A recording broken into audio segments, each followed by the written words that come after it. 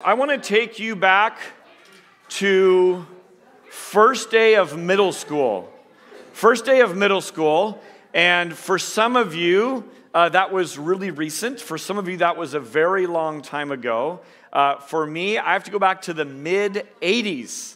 The mid-'80s is when I was in middle school, and on the first day of school, I am trying to figure out how to open my locker for the first time. Now, we don't do lockers anymore around here, but that was a great privilege back then. And as we learned from Spider-Man, with great privilege comes great responsibility. The responsibility to know how to open your locker.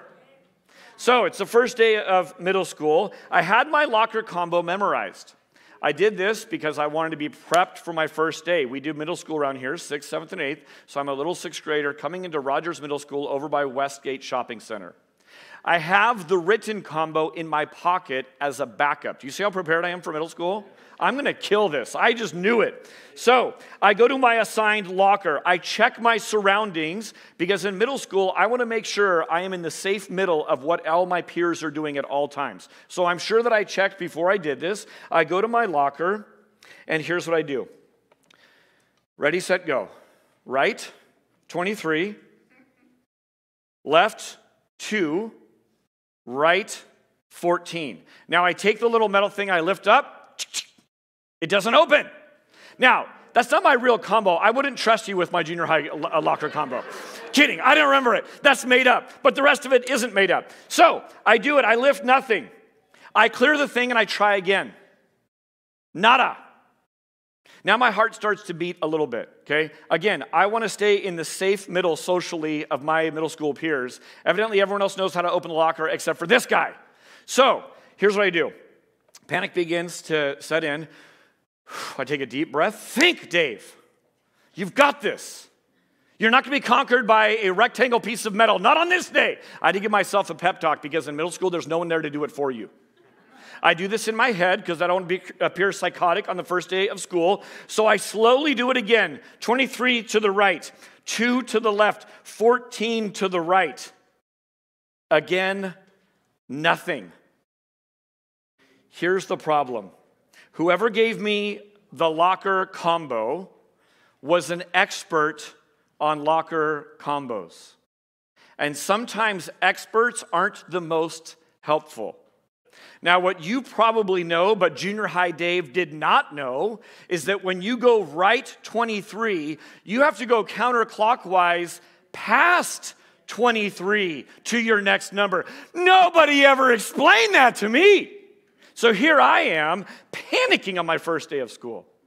I think I had a friend come and bail me out. I didn't have to carry my books around, which would have been death on the first day of 6th grade, but I eventually got the thing open and got to use it. Here's the point. It's called the curse of knowledge. The curse of knowledge is that experts aren't always the most helpful. This is true in a lot of fields. Let me give you a couple that kind of come to mind. Teachers, lawyers, doctors, pastors. Sometimes supposedly experts are not that much help because they haven't been a beginner in a long, long time. And they make these leaps of knowledge saying, of course you know that you're supposed to go past 23 before you go to 14. But if you're a beginner, you don't know these things. Here's what I want to show you today is that Jesus' expertise never devolved into unhelpfulness. He is unlike any teacher you will ever have. His expertise never sets him up and above you to where he's unhelpful to you. We see this time and again in the scriptures, and we're going to see it today really, really clearly. What I needed in junior high is someone to unlock my stuckness. What was my stuckness? I literally didn't know how to unlock my locker combo. That's what I needed. That was my problem, and I needed someone to come alongside. And sometimes other beginners, like other first day of 6th grade students, can come over and say, no, you gotta go past it and then do it. Oh, okay. Once you're shown it, it's super easy. 2 Timothy chapter 3:16. By the way, we're going to 2 Timothy next week. We're going to go through the letter. We went through 1 Timothy a little while ago, and we're going to pick up 2 Timothy. All scripture is breathed out by God and profitable. Now, this goes on to kind of give some categories for it, but hear this really clearly. All Scripture is profitable. All Scripture is profitable. We looked early on in this series that of your Bible, if you have a physical Bible, there are some pages that are very worn and sort of dirtied and highlighted and underlined, and they're your favorite go-to sections. And there may be other places in your Bible where literally you're peeling pages apart because they've never been opened. What this series says is all Scripture is profitable. So how do we get the most out of it? In our series picture, those little shapes are genres of the Bible. And when you see how one genre of literature is read and understood and what its purpose is, it really helps you a lot to understand the story. Think about departments at Home Depot. If you are looking for a new screwdriver in the garden section of Home Depot, you're in a world of hurt. You want to find it there, right? You have to know the department. And if you understand the department you're in, then it helps give framework to kind of how the rest of it all fits together. So law is one such genre of the Bible. And if you look at Genesis to Revelation, there's a whole lot of law going on in the Bible, right? We looked last week or 2 weeks ago. Is the Bible a book of do's and don'ts? Everyone's kind of like, sort of. Yes, it's not the main message of it, but there's a lot of do's and don'ts in there. If you're to read Genesis to Revelation, you'll see it. There's lots of do's and don'ts in the Bible. So to read and apply biblical law is profitable. To read and apply biblical law is profitable. But it's dangerous. It's really, really dangerous to do it. And we're going to see that today. Some of you are like, that sounds so scary. All right, we're going to get to it and we will do it. Here's the key that unlocks this. Doing what this series says to do is the guard to keep reading biblical law from becoming dangerous. It's to read over Jesus' shoulder. How does Jesus read and understand law? How does he apply it? So before the Bible is ours to apply, it is his to fulfill. Okay? If we keep that framework, it's going to help us. Without the lens of Jesus, you will misread, misunderstand, and misapply the Bible, period. We will tend to think it's about us. We will tend to think it's about our culture and our problems and our current philosophy of thinking. We will misunderstand it. Every drop of the ocean of the Bible flows to and through the person of Jesus. So as we read Genesis to Revelation, we have to keep coming back to Jesus.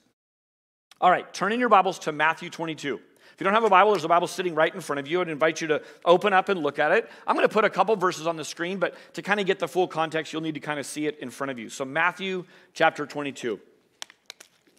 We're going to look at Jesus and lawyers today. Now, lawyers have a weirdly mixed reputation, don't you think? Like if you have a smart little guy, people might say, oh, he's a smart one. He's going to be a doctor or a lawyer someday. It always gets paired with that, like the really smart kids, the advanced kids.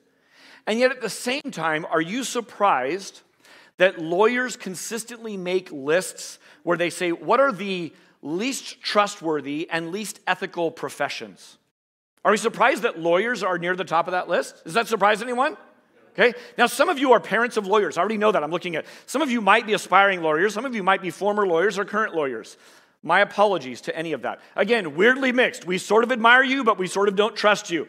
There's a saying that goes, 99% of lawyers give the rest a bad name, right? There's just sort of a weird thing with lawyers going on. Maybe it's this. Perhaps lawyers get this reputation because knowing law and doing law are completely two different things. It's the same with pastors, by the way. The reason a pastor that falls is they can't fall on the idea of like, well, I had no idea what the Bible taught. I had no idea it was wrong. So the hypocrisy is extra when there's lawyers getting in and using the law to break the law. And we can see through that. Now, if you think of any lawyers in the Bible, my hunch is it's probably a negative example. You can think of some lawyers in the Bible, can't you? Let me give you one positive that you may not have known. I had to go hunt for this guy. I'm like, are there any examples of positive lawyers in the Bible? Titus chapter 3. You don't need to write this down. This is just a weird little thing. Titus 3:13.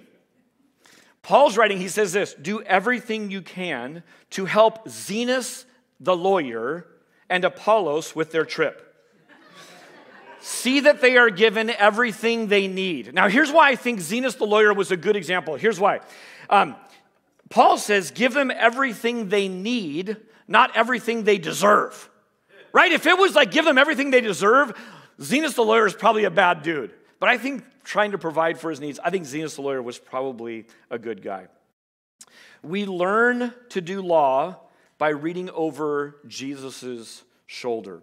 Let me just review last week in one sentence, and that's this, that Jesus did not come to abolish the law.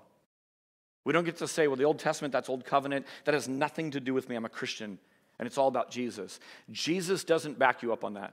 Jesus says, I didn't come to abolish the law, but what? To fulfill it. He says, not the tiniest stroke of a pen, not an atom of ink is going to be erased from the law. I love how this one guy puts it. Kevin DeYoung, he says that the law in the Old Testament to New Testament, it's like music being transposed. If you transpose to a different key or a different octave, the melody is still the same. The song is still the same, but it heightens, it changes. Every single note changes because you're in a transposed key. So the law doesn't change. Jesus didn't come and change the law. He came and transposed it. Everything changes because Jesus and his work and resurrection. So because of that, here's the exciting thing. Every single time you come across an ethical dilemma, every single time you come through a law and it's confusing and hard for you to understand, you can celebrate that your spotless Savior fulfilled that perfectly. He lived that spotlessly. That means that as we praise God, our worship will never stale. As you read confusing Old Testament laws that you just go, how is that God's eternal word for his people? How did that make sense? As we dig into that, it actually gives us new, fresh ways to praise Jesus. Now, this sounds like a bad joke, but Jesus, two lawyers, and a moralist walk into, not a bar, but into a conversation. That's what we're going to do today, okay? 3 conversations, 2 lawyers and a moralist. The first one's found in Matthew 22. You're already there. Let me put up just the opening verses. But when the Pharisee heard that he had silenced the Sadducees, Jesus, they gathered together. And one of them, a lawyer, asked him a question to test him. If you're taking notes today, and I hope you are because you probably don't have a photographic memory, write this down. I'm going to give you 3 things from these conversations about how do we understand law according to Jesus. Here's number 1. Rules are rooted in relationships. Rules are rooted in relationship. Verse 36, teacher, this is the question from the lawyer, which is the greatest commandment in the law? And he said to him, you shall love the Lord your God with all your heart and with all your soul and with all your mind. This is the great and first commandment. And the second is like it. You shall love your neighbor as yourself. On these 2 commandments depend all the law and the prophets. Do you see that Jesus summarizes the complexity of the law and the prophets? That's code, by the way, for the entire Old Testament. He summarizes the complexity of the law and the prophets on these 2 commands. Love God, love your neighbor. That's it. He roots it in relationship. Now that's stated in a positive way. If you state this in a negative way, think about this with your own upbringing. Think about this with your own children that you may be raising or aspiring to raise. That rules without relationship leads to rebellion.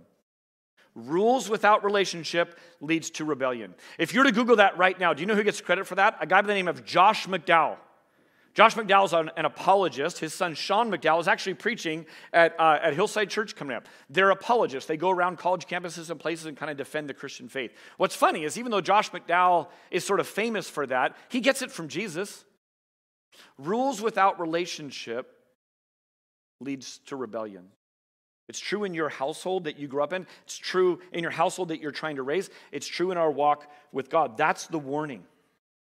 You know, there's a great shock. I was a youth pastor for a lot of years. You guys know that. And there's a great shock, especially for parents, when their oldest starts to hit right around 6th, 7th, 8th grade.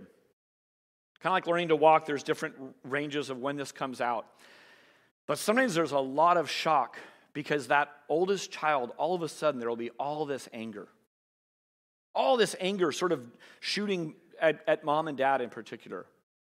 Now, a part of that is just backing up with what the Bible says, that we are born with a sin nature. Those cute little cuddly children that we have around here, love them. They're sinners. I mean, it's just the plain truth. No one wants to say it, but the Bible says it. And so what happens is that incubates for all this time, and then it starts to come out. So that's a natural thing to happen. But if there have been rules without relationship, there is a depth of anger and rebellion and pulling away and testing and saying, I want to get as far away from this as possible. And that sometimes shocks parents because they may have been raising a compliant child who just says, you know what, my way of just dealing with this is I'm just going to kind of skate through. But I can't wait to get out from mom and dad's rule. And that starts to sort of sneak out right around middle school. So those of you with 5th graders, welcome. You're going to have a great time. This is why we need the church. Now, as you read Old Testament law, and if you take Old Testament law and you take New Testament ethics, we're not going to take time to see this, but if you look at Paul's writing, Peter's writing, Jesus himself, he uses the 10 Commandments as a shorthand for New Testament ethics. So when I say Old Testament law, think Old Testament law and New Testament ethics. Okay? Those are kind of paired up. As you read those things, it's so important not to rush to applying it. It's so important not to just read something and say, okay, that's what I need to go do. Here's why. It may lead to you becoming a moralist or something worse. We're going to look at a moralist as sort of our third conversation here. But here's what we do. We stop and we think, how does Jesus fulfill this? How does Jesus fulfill this law? Before I go to try and fulfill the law, how does Jesus fulfill the law? But even then, you shouldn't rush off. Once you get your answer, you shouldn't rush off and try and do it, because you still may be rushing off and trying to be Jesus in that situation. Newsflash, you're not Jesus, and neither am I. Here's the powerful thing, though. If we stop and think, how did Jesus fulfill this? And then wait a little bit longer to ponder this. How does my relationship to Jesus who fulfills this change it for me? Now I'm ready to apply. Do you see the difference? My relationship to Jesus changes everything. Of course it changes how I read law, how I go about ethical, moral dilemmas that are in front of me. This is where the heart of misunderstanding happens for so many people regarding rules. Let me ask you all a question, and this is not the kind that I sometimes ask for feedback. This is like, just keep it to yourself.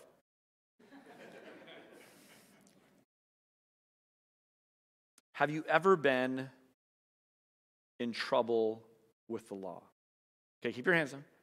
No pointing, no nudging. Have you ever been in trouble with the law?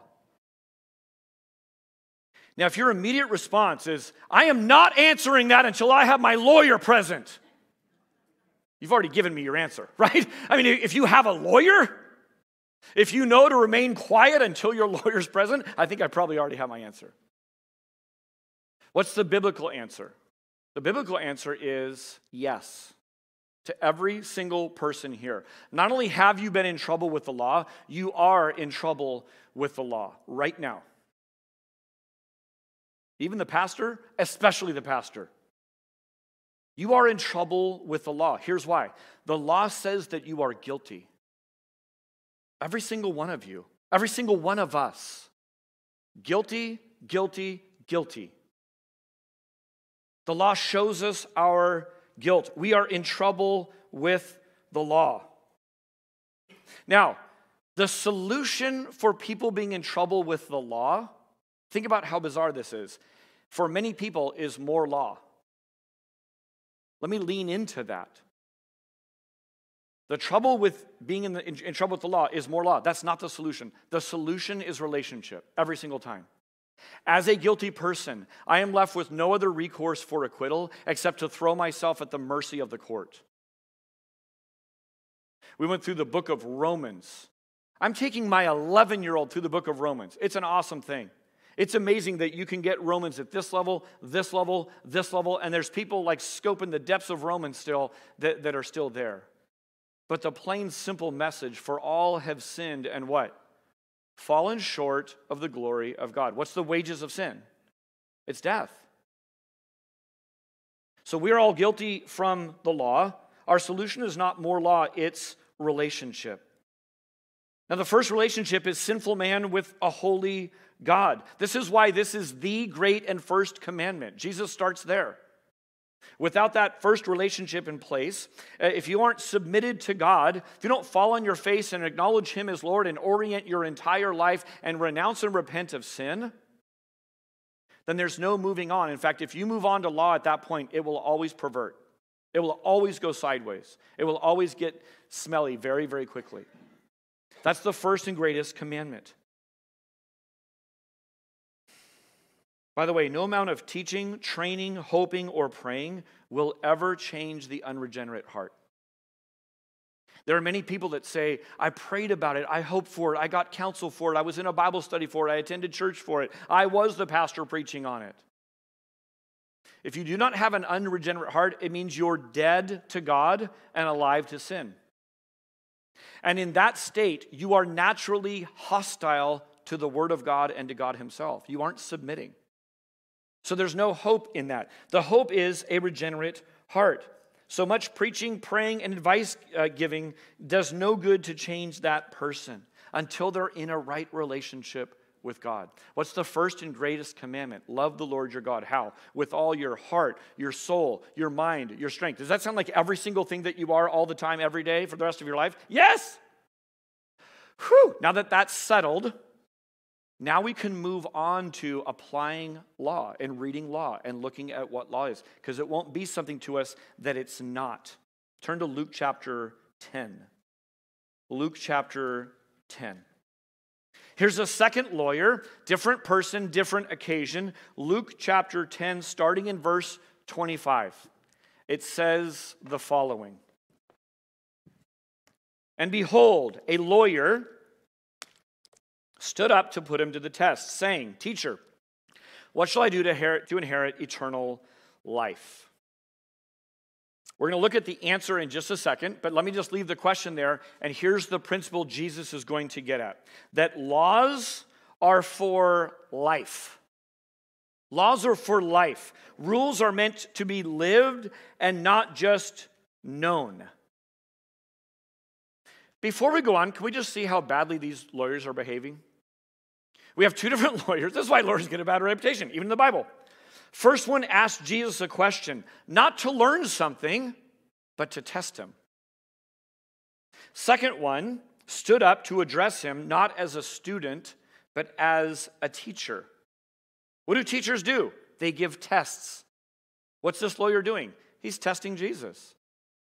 Even if he uses the right words, he's still standing over Jesus as a teacher, not a student. Let me say something that may cause some of you to get angry at me. I don't know. But if your come to Jesus moment was filled with questions that were meant to test or to trap Jesus, you aren't saved. Saving faith begins with humility and need, right? Humility and need. If you don't have humility and need, instead you're testing and trapping Jesus, you need a new come to Jesus moment. Maybe that was part one, to realize that you can't test and trap Jesus. You aren't the teacher of Jesus. Many of you have friends, family, coworkers, classmates who, whenever they want to talk about Jesus, it's always to test and trap. That's it. That's all they ever want to do with this. All that does is just kind of reveal a heart condition. Saving faith starts with humility and need. All right, verse 26, let's look at his answer. He said to him, "What is written in the law? How do you read it?" And he, the lawyer, answered, "You shall love the Lord your God with all your heart, and with all your soul, and your strength, and with all your mind, and your neighbor as yourself." There it is. And he said to him, "You have answered correctly. Do this, and you will live." But he, the lawyer, desiring to justify himself, said to Jesus, "And who is my neighbor. What's the principle that we're trying to get at? Laws are for living, not just knowing. What does Jesus say? How does the law read? Do this and you will live. Don't just know the law, do the law.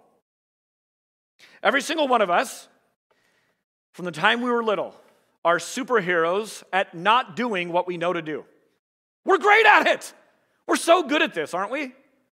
Most of us here in this room, it's not that we're like, you know what, I would live more like Jesus if I just knew what I was supposed to be doing.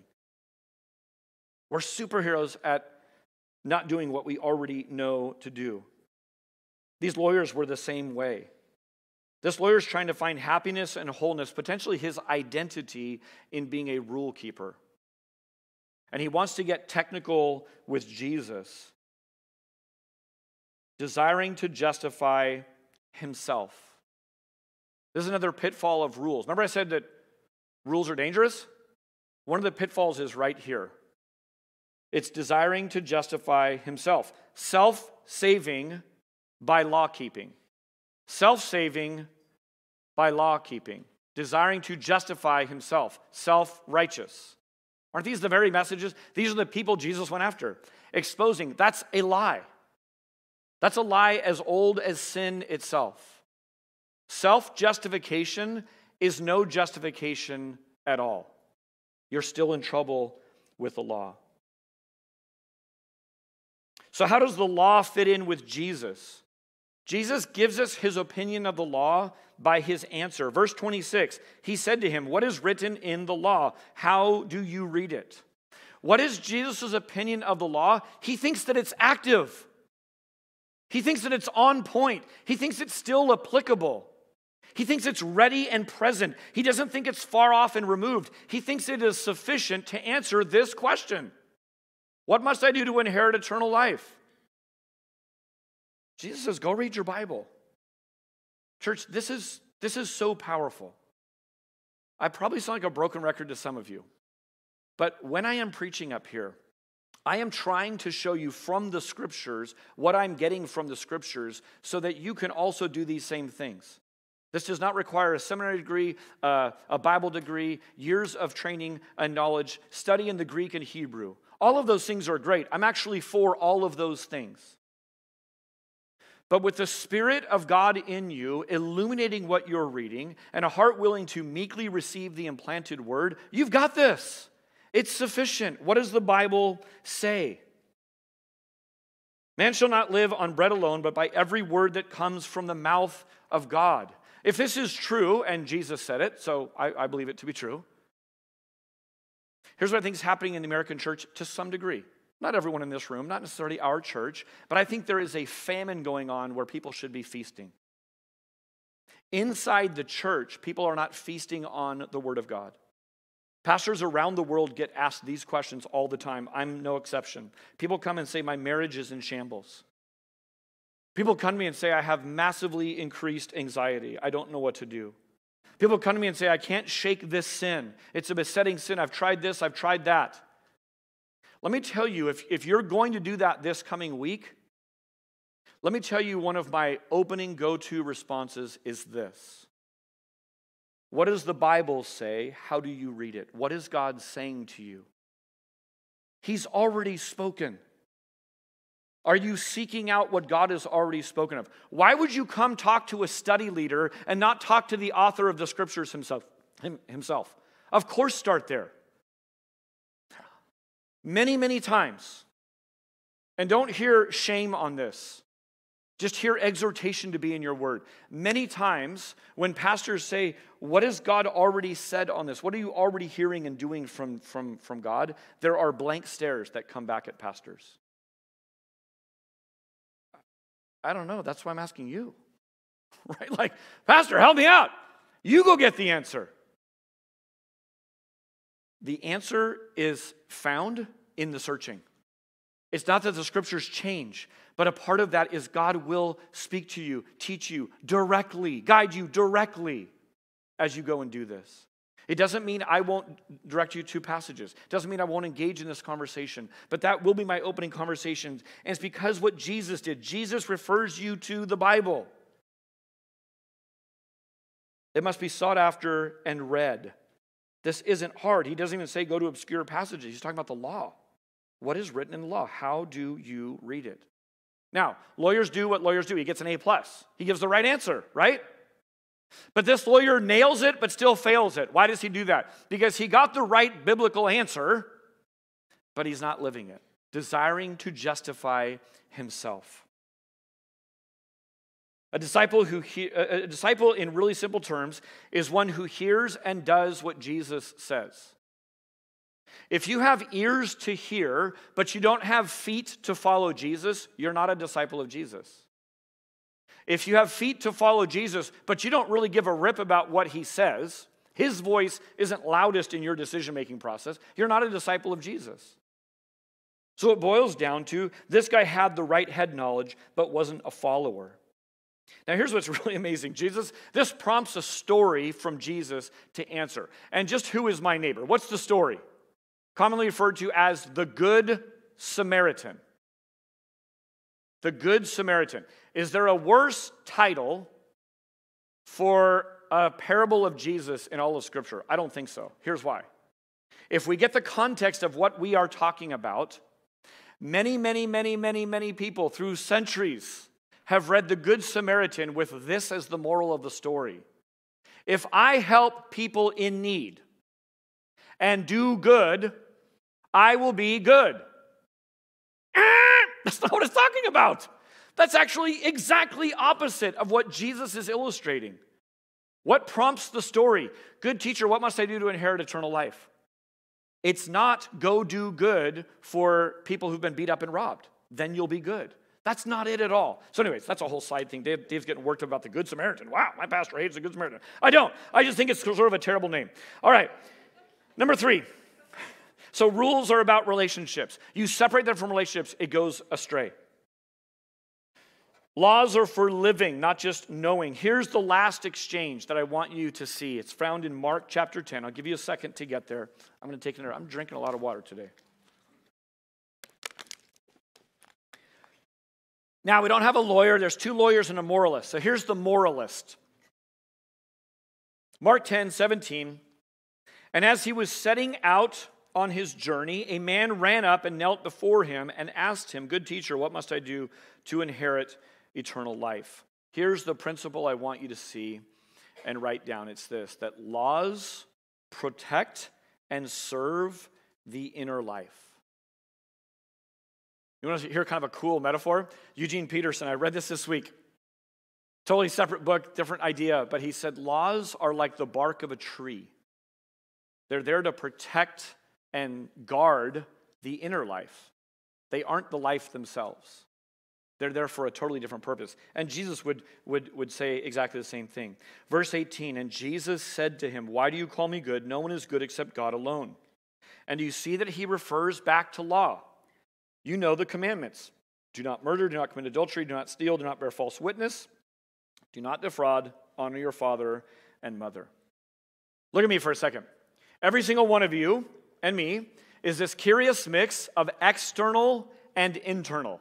Do something kind of weird for a second. Grab your arm. Touch that arm. Feel that arm. If you're able to, let it go limp and lift your arm up. Just hold it there for a second, okay? Now, external, right? Are you your arm? No, you're more than your arm, right? You're part external. You can stop holding your arm. That's just really weird. Can I put my arm down? Yes, put your arm down. You could lose a limb and still be you. Is that correct? Of course. Why? Because the internal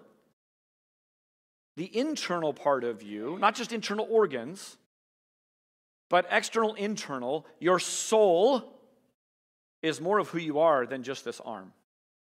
There's an external and an internal to all of us. We're sort of this curious mix of both.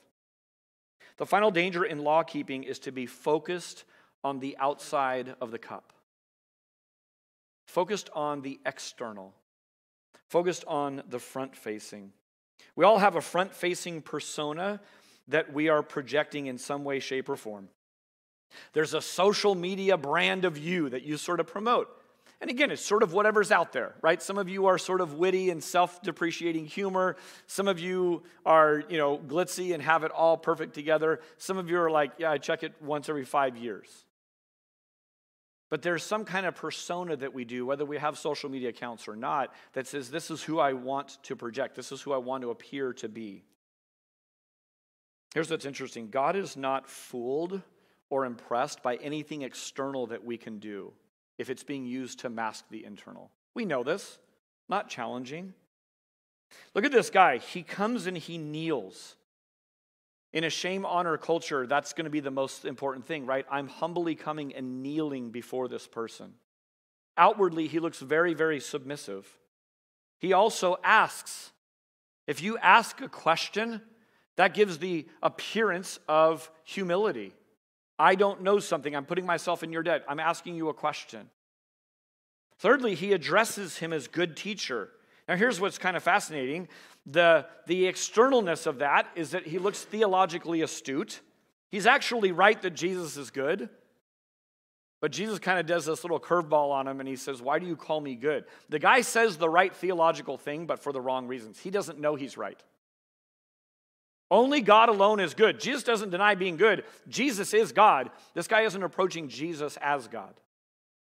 So he kneels, he asks, and he addresses. It's all a sham. It's all external. This guy on the inside is something different. Shiny pics and funny quips on Instagram is who many people project themselves to be. Those of us who know them intimately go, wow, that's not who they actually are.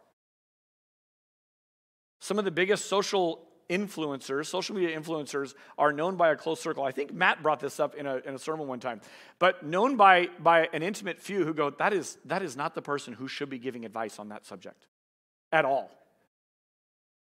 Easy to sort of promote the external. Verse 19, again, Jesus says, you know the commandments. He points him back to the law. You already know how to live in relationship with God and others. This is so important that God wrote it down. Now, I just happen to have my pocket edition of the 10 Commandments here. I carry this with me where I go sometimes. And this is my little pocket version. And if you look at one table of the 10 Commandments, it's our relationship with God. It starts there. What's the first and greatest commandment? That we love God, right? But what's the second one all about? The second table of the 10 Commandments is what Jesus is walking this guy through. It's how I relate to neighbor. It's how I relate to my closest neighbor, my spouse, right? So here's the second table of the commandments. Jesus takes him back to the law because this guy hasn't learned the lesson of the law yet. Do you know what the lesson of the law is? The lesson of the law of God is that you can't keep the law. That's it. You know the lesson of the law? It's that you can't keep the law. It is meant to show you you're in trouble with the law. Does this guy seem like he's in trouble with the law? You guys know how this guy answers. He says, man, all those things I've kept from my youth. He doesn't think he's in trouble with the law at all. Look at Romans chapter 3. It says, now we know that whatever the law says, it speaks to those who are under the law, so that every mouth may be stopped, and the whole world may be held accountable to God. Self-righteousness is still a problem. There's a whole new brand of self-righteousness going on in our cultural conversation. We looked at this a couple summers ago, or last summer, where people are now putting their secular creed on their front lawns. In this house, we believe in these absolutes. And carried with every single one of those is a moral ought. You ought to believe in it too. God's laws are higher than man's laws. God's laws have been written down for a really long time. Jesus keeps referring back to them. Look at verse 20. For by works of the law, no human being will be justified in his sight, since through the law comes knowledge of sin. So because this guy hasn't graduated that lesson, Jesus gives him law. A principle we talk about here all the time. Read through the gospel sometime with this little filter. Law to the proud, grace to the humble. People come to Jesus with pride, he gives them law. People come to Jesus with humility, like the woman caught in adultery. What does he say? He gives her grace. Where are your accusers, woman? Then neither do I condemn you. Is he soft on sin? No. Go and sin no more. Law to the proud, grace to the humble. You want to come and test and trap Jesus? He'll give you law every time. Your mouth will be shut if you're being honest. If you come in humility and need, you throw yourself at the mercy of the court. I'm in trouble with the law. You'll find the grace of Jesus every time. Here's what's really powerful. You know the commandments, Jesus says. You know why? Because God didn't make them hidden or plain. God didn't make them complicated. You know the commandments. The words of rebuke to a proud person are actually words of encouragement to the humble. The words of rebuke to a proud person, you know the commandments, are actually words of empowerment to the humble. Here's what I mean by that. Jesus is granting access to life. He's simplifying things down. He's making it really accessible. He's opening the way of life to all who would receive it. Do you have to even be able to read and write to know the 10 Commandments? Say no. No, you can memorize that. You can know the 10 Commandments. Let me show you a really helpful little thing that covers every single law in the Bible. This is not a junior high locker combination, by the way. But if you write these 3 numbers down, it will take the biblical law and put it in 3 numbers that you can remember. Some of you already know where I'm going with this, but here it is. 613. Those are the rules and commandments of Mosaic law. If you work your way through Numbers, Deuteronomy, Leviticus, this is what people traditionally have said. There are 613 rules and regulations that come from the Mosaic law. What's 10? 10's the 10 Commandments. There are 10 commandments, right? What's the 2? Jesus sums up all those 613 and the 10 with 2 great loves. Why? Because rules are rooted in relationship. It's not even 2 rules, is it? Love the Lord your God with all your heart, soul, mind, and strength. Love your neighbor as yourself. We have a value as a staff around here. This guy's heard it a million times. We bring it up all the time. Make it helpful, not just truthful. Make it helpful, not just truthful. Jesus didn't go around being an expert causing confusion for all of us peons who can't really get it. He spoke of seeds and wheat and people going on a journey and all these things that are really familiar to all of us. He simplified it for us. Life isn't simple, so he wasn't simplistic, but he simplified it for us. 6:13:10:2. Helpful little thing that Jesus is doing. It actually works in reverse as well. Do you see that if all I said was, well, sweet, I'm just taking the 2. That's the Cliff Note version. I'm just going to love God and love other people. Here's the problem. How do you love God with all your heart, soul, mind, and strength?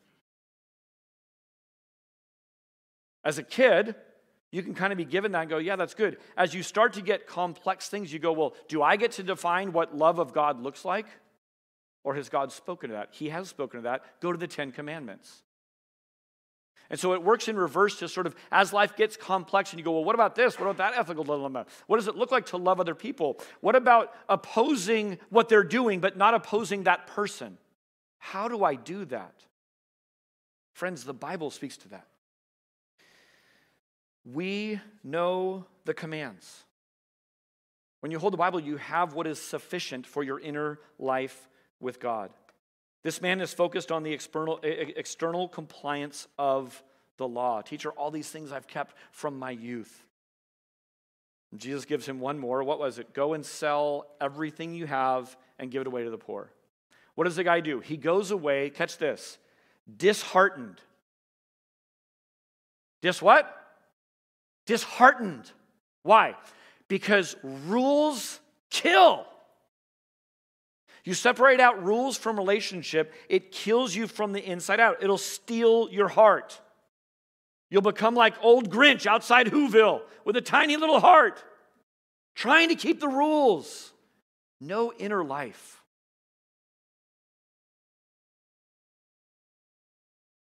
There was a guy who was all fired up about Jesus. He would call me and want to talk about different things, and He would tell me all the time about the things he was doing, the places he was going, this whole new vocabulary, all this stuff. He even bought a bunch of Jesus clothes.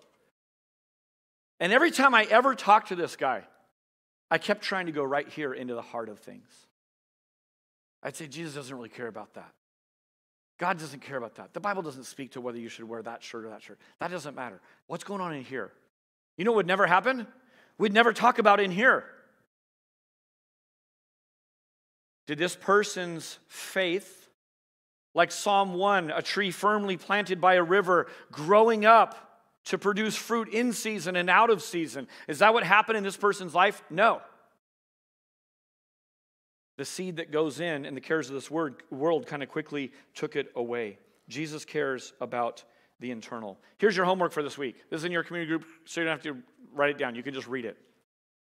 The rest of the Sermon on the Mount, from that Matthew 5 passage that we looked at, there's a pattern where it lets us read over Jesus' shoulder about what he thinks about the law.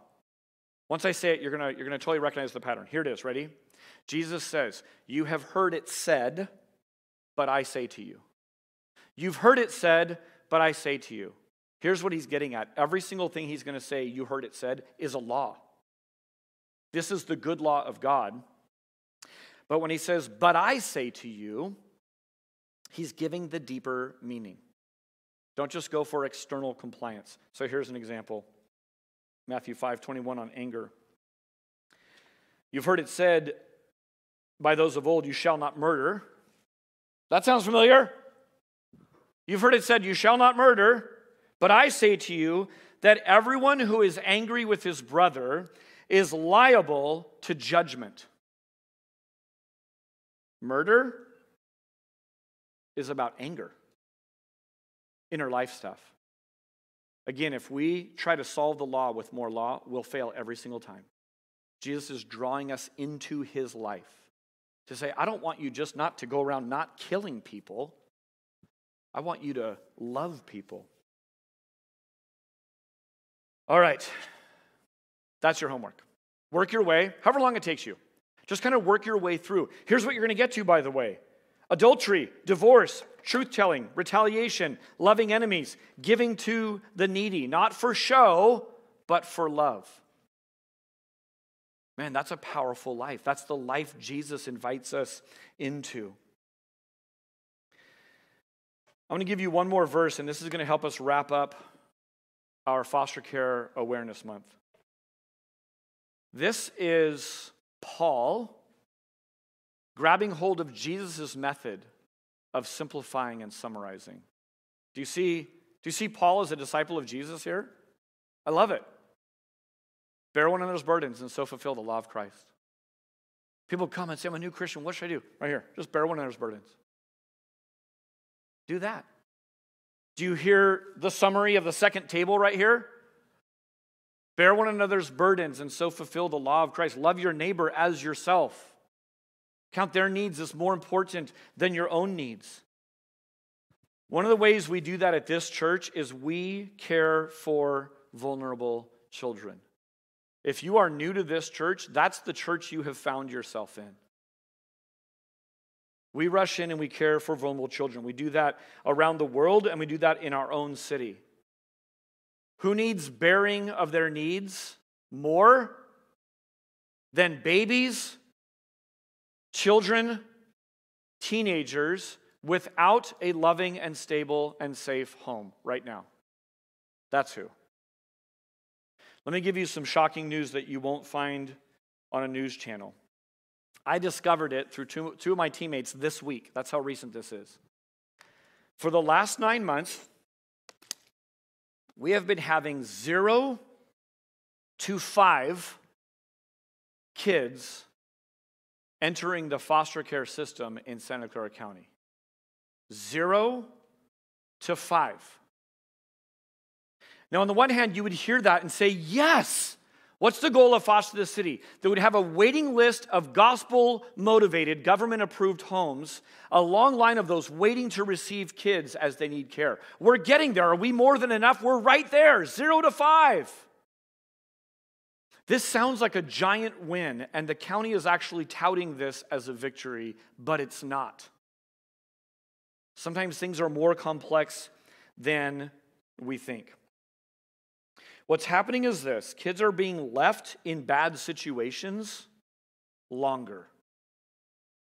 Or they're being pulled out for just a day or two and returned very, very quickly to unstable, unsafe conditions. 0 to 5 kids are entering foster care in Santa Clara County. Of the 10 Bay Area counties, we are the biggest need of foster care in our county.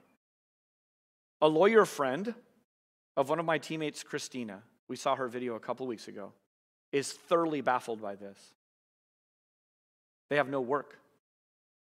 Social workers are seeing this as a giant, terrifying thing. There is a wave of need coming.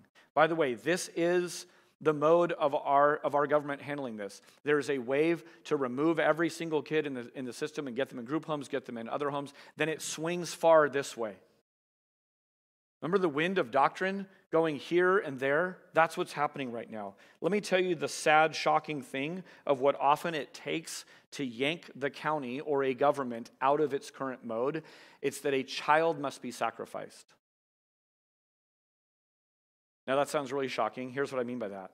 Something horrific has to go on and make the news. And then they'll say, you know what, we need to start putting kids in homes more again. Church, I want to bring you that news to you just because we are a frontline church. We have other churches in our area who are excelling right now at clothing, closet kinds of ministry, volunteers at recovery places, low-income schools, homeless shelters, etc. By the way, when they don't get removed, that's where these kids end up. So we are telling our Foster City partner churches who are doing good at those, go find these kids. Go get them. I'll tell you what we say to our church. This church has specialized in people welcoming children into their home. Church, my prayer for you, search the scriptures, search the Lord, and say, God, can we continue to be a church that is raising up families? There is a wave of need coming. There are not 0 to 5 kids in need in our county. There's just 0 to 5 coming into the system right now. So on your chair right now, and this is how we're just wrapping up our month. Band, why don't you come on up? This is a next step card. And there's a couple of really clear options here. One is attending an interest meeting. One is saying, I want to check out what it means to be a foster family. One is, I want to support those who are fostering. One is, I want to be a financial giver to this. We joyfully take no money from the government. You know what that means? We get to do whatever the heck we want. You know what we want to do? We want to love God and love people, unentangled by the government doing things.